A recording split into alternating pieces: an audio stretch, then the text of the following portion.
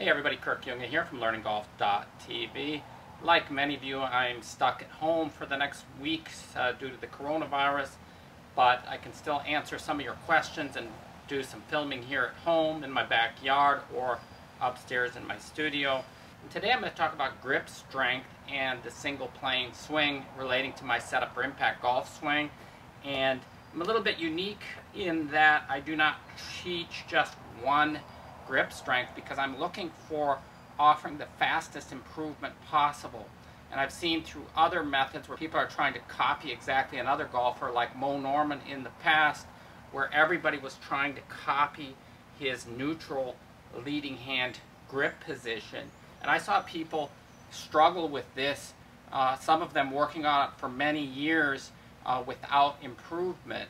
And what I've found is that if you leave their lead hand grip strength alone and focus on getting them set up on their impact plane, so making sure that the club is set up on plane with the wrists in an uncocked position, and don't worry about grip strength unless the person is hooking the ball or hitting with closed club face often. Most people that have a stronger lead hand grip position have been doing that their entire golfing life. And so if you force them into a neutral position, the problem is they're going to hit everything high and to the right. And then what happens is if they stick with it long enough, then they start manipulating the club with their hands in order to close the club face. So they end up, like most people who are trying to copy that neutral grip, they end up flipping with the hands. So my advice then is to find the position that feels comfortable for you with the leading hand, holding the club a little bit more in the hand as opposed to the fingers, and finding the orientation that fits. I myself use a fairly neutral grip which has the leading edge of the club here flat or horizontal when the back of the hand is flat. So it's set up, that's towards the target. If you do the same thing and you hold the club out in front of you, and when you put your hands down, if the club face is open, then what I want you to do is just adjust the club so that it's square. And then when you're doing some of my drills where we do some swings in slow motion, if you come back and you get to impact and you see the club face open, again, you need to adjust the club within your hands, which is effectively making the grip a bit stronger. At the same time, if you're making some swings and you come in and the club face is closed, then I would check to see that your hand is a little bit more in the neutral position.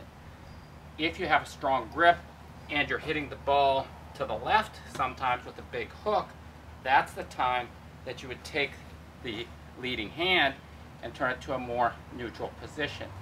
I want you to improve as quickly as possible. That's the focus of my setup for impact golf swing. And I've seen people in some schools be told, go home, practice the drills, make sure the grip is neutral, make sure your setup is perfect, don't go on the golf course for 6 months. That, to me, is bad advice. I want you to improve, I want you to play golf. I'm looking for, go to the range, find the position that works so that when you swing back and through on a single plane that you hit the ball straight. So if I'm getting set up, if I get in my setup position and it feels right to me, I'll hit some shots. And if the ball flies straight consistently, then I know that my grip strength is correct.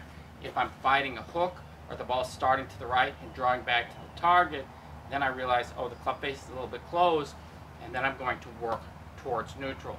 So over time, if you're doing drills and working on the swing, and you start to hit more shots to the left, that's the time to go to neutral. Don't go to neutral if you're already hitting the ball straight. All questions and comments are appreciated.